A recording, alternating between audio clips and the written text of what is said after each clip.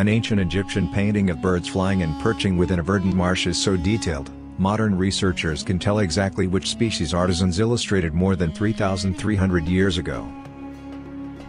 The painting was discovered about a century ago on the walls of the palace at Amarna, an ancient Egyptian capital located about 300 kilometers south of Cairo. Although previous research has examined the mural's wildlife, the new study is the first to take a deep dive into the identity of all of the birds, some of which have unnatural markings. Many of the birds depicted are rock pigeons, Columbolivia, but there are also images showing a pied kingfisher, a red-backed shrike, Lanius colurio, and a white wagtail, Motacilla alba.